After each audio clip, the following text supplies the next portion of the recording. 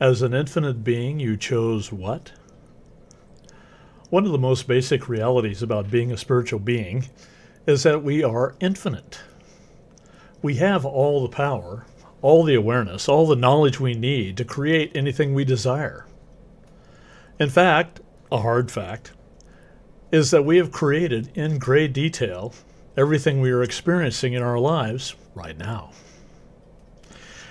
If you compare what your life would be like if you were to fully embrace your infiniteness with what you currently are experiencing, there is probably a huge difference. Well, why is this? For various reasons over the last few billion years, we have diminished our own power and our own awareness to the point where we are mere fractions of what we could be in this world. Why did we do that? Lots of reasons. We did it for someone else. We judged ourselves to be incorrect or wrong. We did it to fit in with a lesser or rule-abundant crowd. We decided being powerful and aware was unacceptable, etc., etc., etc. Gary Douglas, founder of Access Consciousness, has a good question that can help set you on your path to reclaiming your personal power and awareness. Would an infinite being create that? My money's always short at the end of the month. And an infinite being would create that for what reason? When I argue with my wife, I'm always wrong. And an infinite being would create that for what reason? I never have enough money to do what I want. Well, you guessed it. My old buddy Bashar has 3 questions that should blow your mind and help with this. 1. I am feeling, fill in the blank. 2. I chose this for myself. 3. I chose this for myself because it serves me. Now this cuts right into the meat of how we as infinite beings have come to be functioning as we are in this physical world. Choice. We choose everything that happens to us, and it's not as simple as making a black and white 1-2 choice.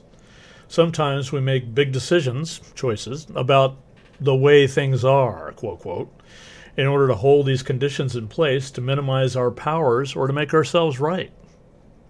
We may choose pain and suffering to prove to ourselves we deserve it for all the times we decided we misused our power.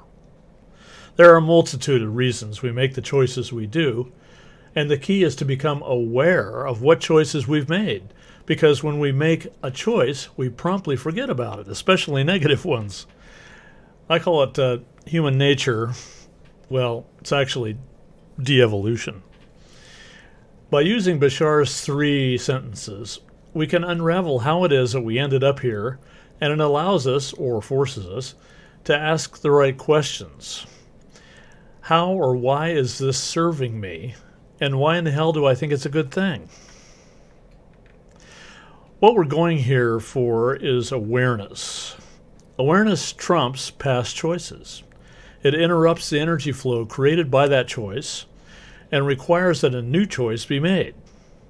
In this way, we can, if we so choose, clear out the present and the future of negative choices, replacing them with life-affirming, loving, adventurous ones. Choice awareness is the primary driver of happiness and success. If you're always choosing the energies of your highest expression, infinite possibilities unfold and power is restored. You have been listening to This Quantum Life by Boyd Martin, brought to you by the Quantum Health Newsletter from Pure Energy RX, www.pureenergyrx.com.